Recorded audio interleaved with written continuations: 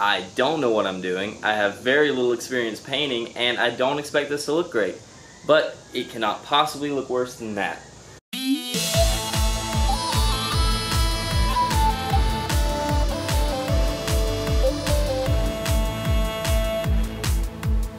So, for those of you new to the left pedal, this is the eBay Eclipse. It's my 400,000 mile car, and the goal is to turn it into a 13-year-old's dream car as cheap as possible.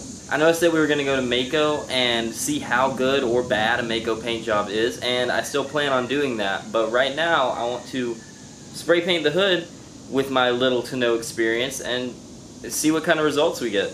Also, just an update, on the last episode we did end up getting it street legal. As you can see, it's registered now. So I'll talk more about that at the end of the episode. So first thing we need to do is sand what's left of this paint off of the hood. And to do so, we're going to use this $18 orbital sander I got from Walmart. We're going to start with 60 grit and move up. Disclaimer, if you actually know what you're doing when it comes to painting, this episode might make you a little grumpy. So fair warning, you're probably going to do everything wrong.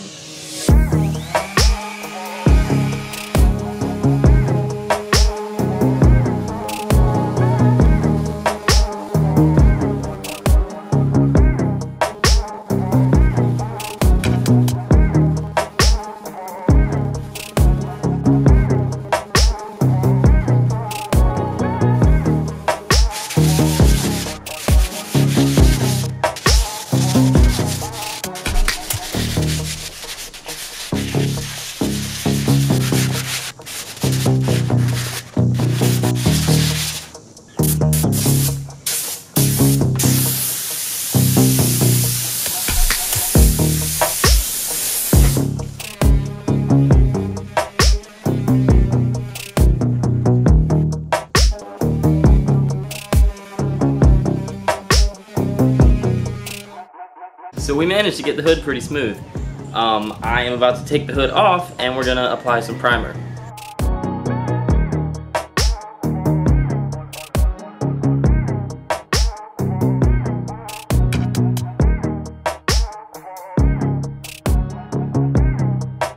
Alright, now we're gonna do 3 coats of primer, about 10-15 minutes apart, and then we're gonna wait an hour and then we're gonna apply paint.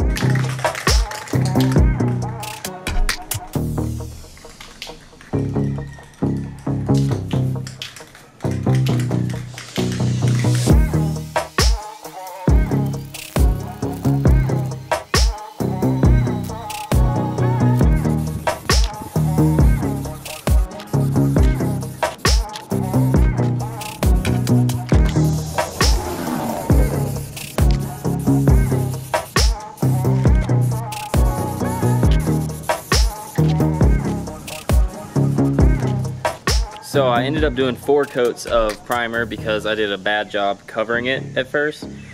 We are going to wait about an hour, then we're going to sand it down a little bit and put some paint on it. I'd like to take this time to get off topic a little bit and introduce you guys to my friend Yard Chicken. Yard Chicken is a chicken that showed up in my yard one day, and she's just stayed here ever since for about 4 months now. I love you, Yard Chicken.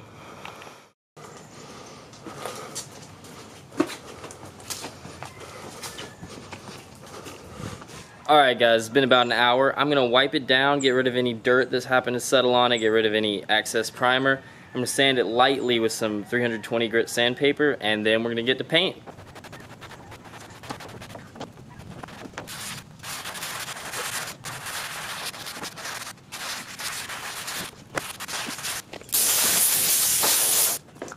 Alright, time for paint.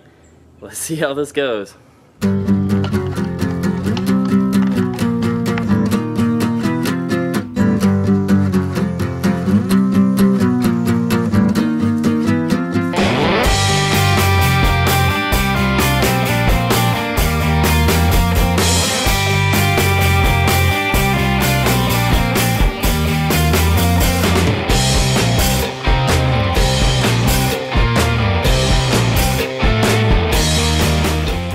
So coat 1 looks pretty bad. I'm gonna try using smaller, lighter strokes because I'm having trouble keeping it even the whole way with these long strokes. I've never painted something like this big of a surface area before, so in a few minutes we're gonna do coat 2. Really light coat.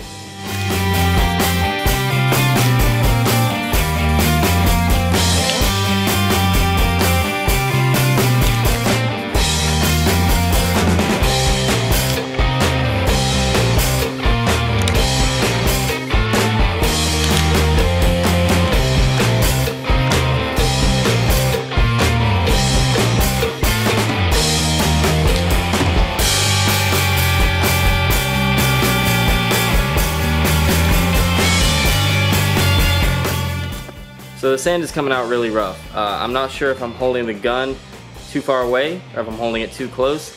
To be honest with you, I really don't know. But spray paint is cheap and we're gonna keep putting coats on top of this until it looks good.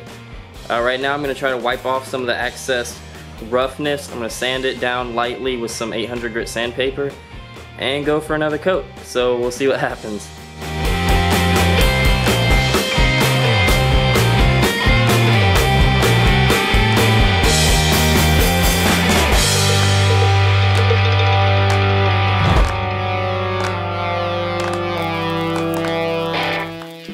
I'm just gonna say right now, painters, you guys have my respect. This is a lot harder than it looks.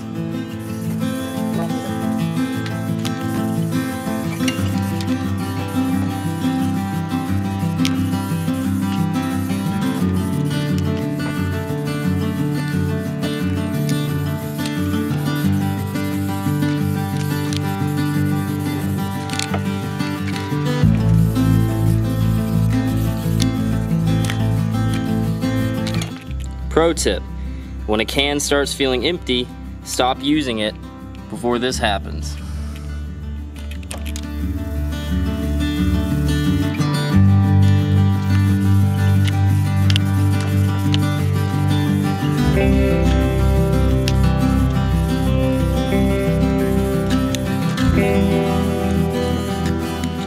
This has been a disaster. So I'm out of paint and I don't have enough sunlight to go get more paint, which is fine. I can finish it tomorrow. The only problem is I gotta take it to work tomorrow and I work in Atlanta, so I gotta put the hood back on so everyone's gonna see it. That's okay though. I bought this car so that I could do stuff like this that I'd never be willing to do to that or any of the other cars I've owned.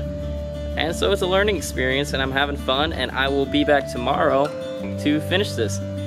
So I'll go ahead and show you what it looks like, and then I'm gonna cut to tomorrow, and then we're gonna finish this up. So here's the car so far.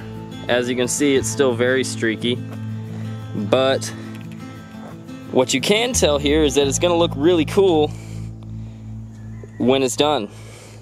So I'll go ahead and zoom in for y'all. Like it's pretty bad. Painting is a lot harder than it looks, and seriously, my respect goes out to y'all painters. I work with a lot of painters, and I'm really seeing what they deal with now. Alright guys, new day.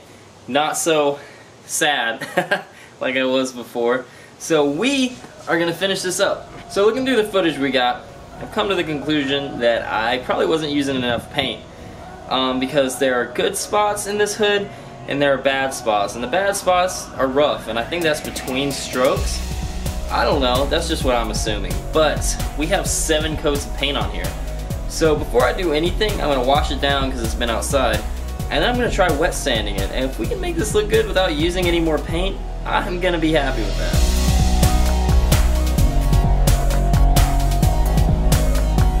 So I'm just gonna start with 1000 grit and move up from there.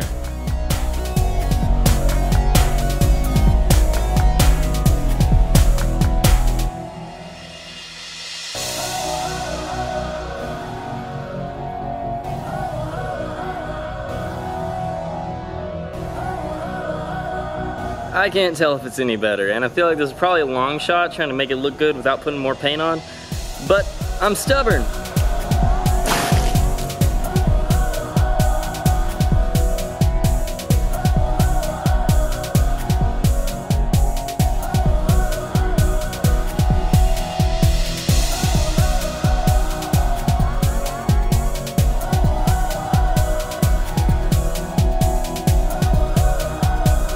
Believe it or not, that actually looks a little bit better. Keyword, a little bit, but I'm gonna keep trying and maybe this will work out.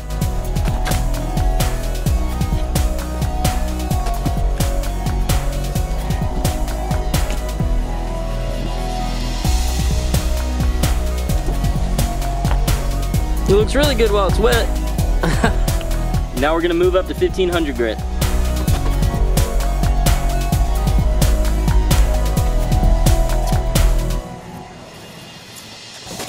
Well, it definitely feels a lot smoother.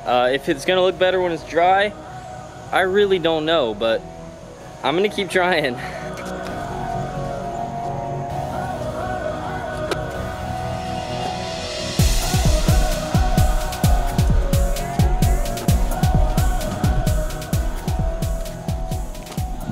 Alright, now let's dry this baby off and see if I actually did anything productive. It's still drying off right now, but it is clearly still pretty streaky. It's a little better, but it's still pretty streaky. Now, I'm gonna be honest, if it wasn't for this YouTube channel, I would probably just sand that all off and restart at this point. But I really wanted to do this video. I wanted to show a realistic expectation of painting a hood for your first time. And I'm a little bit on a time crunch right now because I really want to get this out to y'all by Thursday. So we're just gonna go with it. We're gonna clear coat over it and we're gonna see what happens. Being that I'm gonna get the whole car painted anyways, I'm not too worried about it. I'm a little disappointed. I was hoping I'd make a better painter, but you know what they say, there's no such thing as talent, only skill, and that is a skill that I have not yet earned. So we're just gonna go ahead and we're gonna see what happens. I'm gonna clear coat it. It may be streaky, but it's still definitely a lot shinier. Well, we've given it about as much time as we have for it to dry. It is almost 8:30, the sun's going down, and I have one can of clear coat. So, let's see how this turns out. I'm excited.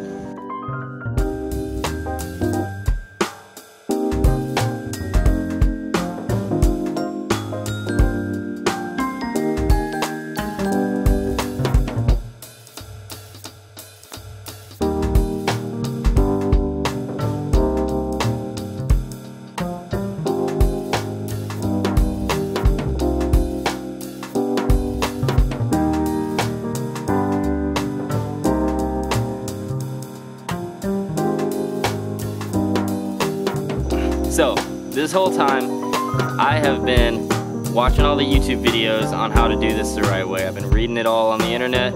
I've been researching and I've been trying to replicate what they're doing. Clearly, I don't have the skill to do that. I'm not a painter. I've been consistently failing at everything we've done today. So, with my one can of clear coat, I decided to just do whatever looks the best while I'm doing it. Instead of trying to keep a specific pattern or whatever, I just painted, and that might have been really stupid. I don't know, but it looks okay right now, and we are gonna wait for it to dry, and then we're gonna see what it looks like. If this does end up looking terrible, that's alright. I had a lot of fun doing this, and I'm glad I get to show this to all you guys. You know, most of the reason I did this was for you guys, so I'm excited to see how it turns out, however it turns out. So I'm going to turn the camera off, and then tomorrow morning when it's dry, we're gonna see what it looks like. Alright guys, I'm about to go to work, but first I'm gonna reveal the Eclipse's spray painted hood.